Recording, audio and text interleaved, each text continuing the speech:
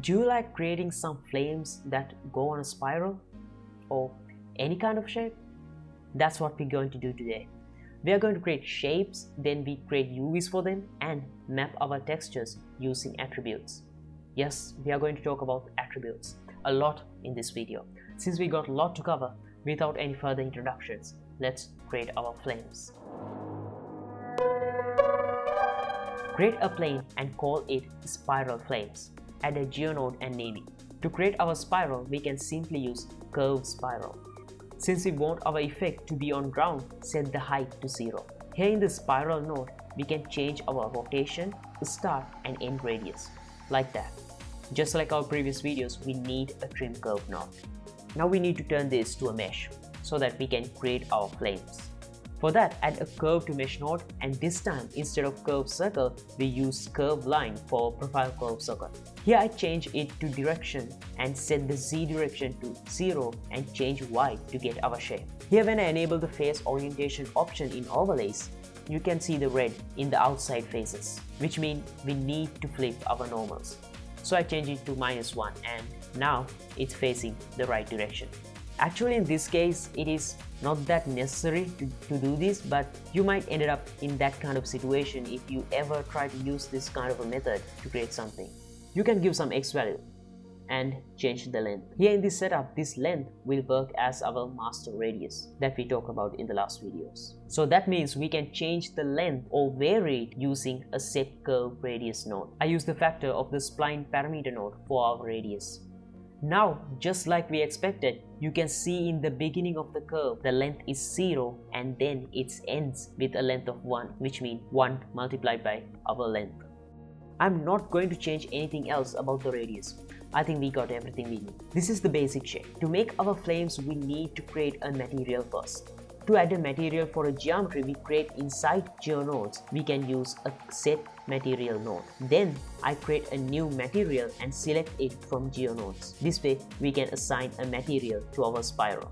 Before I move to shader editor, let's extract some values. Here I extract start, end, resolution, start and end radius, and length, and also material. Now let's make our shader.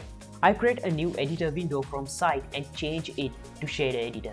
Now go to render mode, change to eevee and make our background darker. Set the emission color to white, just for now, and base color to black. To create our flames, I use a noise texture node. Straight away you can see we kinda having a mapping problem of our texture. Actually right now it's kinda looks okay, but trust me, most of the time it won't. In default, it uses generated coordinates for the geometry, but as you realize, we need a better solution.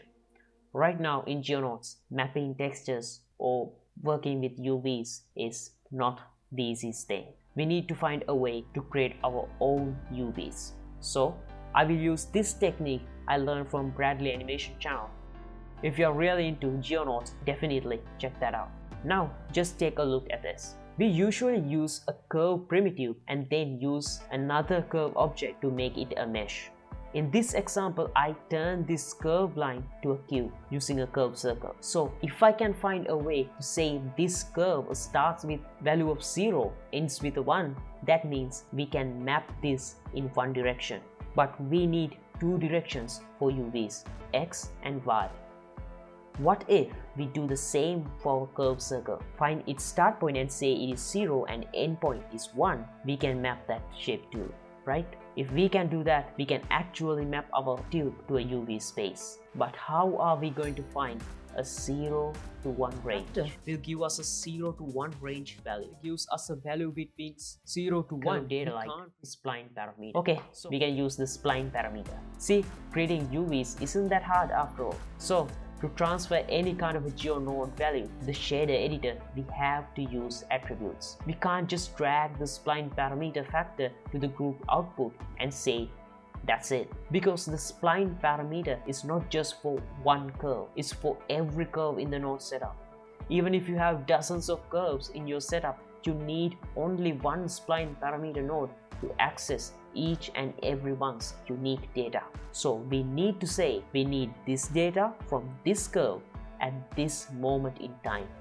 In other words, we need to capture the data or our attribute at the right place. For that, we can use attribute capture attribute node, and I place it before the curve to mesh node in our spiral curve site because I need to capture its vector before it turns into a mesh. Since we put it at the right place, now we need to tell it which value it needs to capture.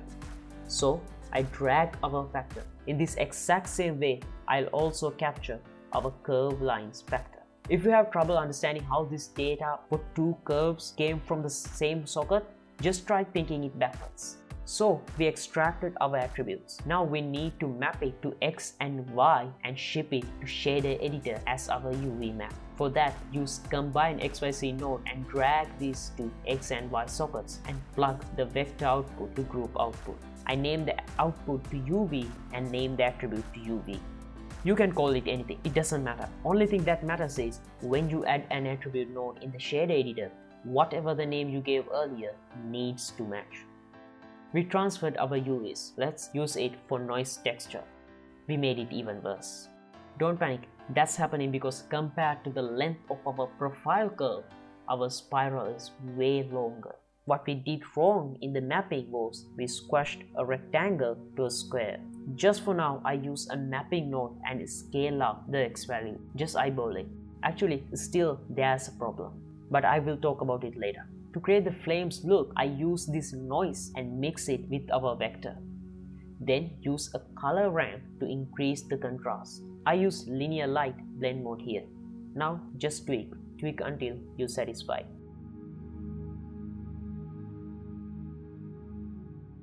To get rid of black parts, plug this to alpha and change the material settings to alpha blend. You can use alpha clip too. It usually gives good result when creating stylized stuff. Here I used alpha blend, but I might change my mind to alpha clip later. Let's see. Now I need to make this visible seam go away. For that, I separated my X value from the UV vectors to smooth its ends using a color ramp node and multiply it with our flames setup after that. You can color the flames using a mix RGB node and also increase the emission.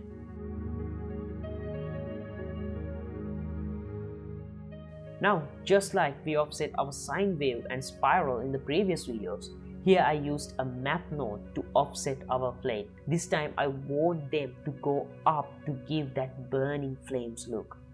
Since we are dealing with vectors here, I used a vector map node and set the map type to subtract.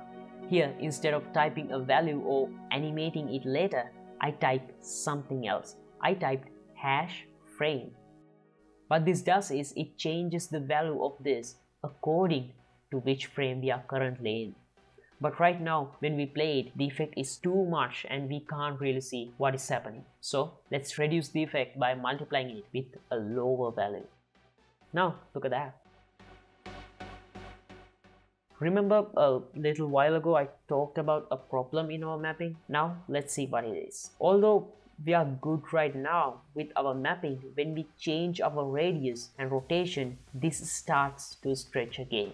That is because our scale value is no longer updating. We need it to update with our spiral length. So I'm going to do the same thing with the attributes. But this time, instead of factor, I'm going to capture the length of our spiral. Duplicate capture attribute node and plug the spline parameter length. Take that attribute to group output. Name it length and also give a name for our attribute and bring it over to the shader editor. Then plug it to our scale using a combine XYZ node.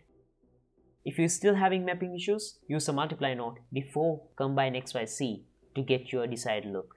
And just like that, we have ourselves a spiral flames effect. You can make it any shape, circle, line. In this example, I draw the shape. It's very simple. I started with a curve instead of a mesh plane. Use the original geometry for our flames line instead of curve spiral. Then in the edit mode, I have this option to draw the curve.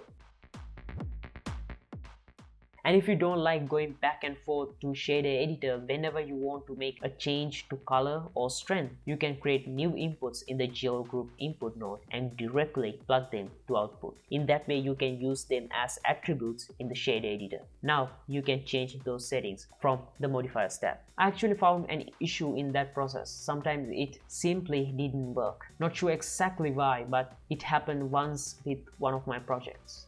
And also, whenever you change the color, keep an eye on your value. It has a habit of suddenly jumping to 40. And also, if you don't like the shadows, disable them from the material setting.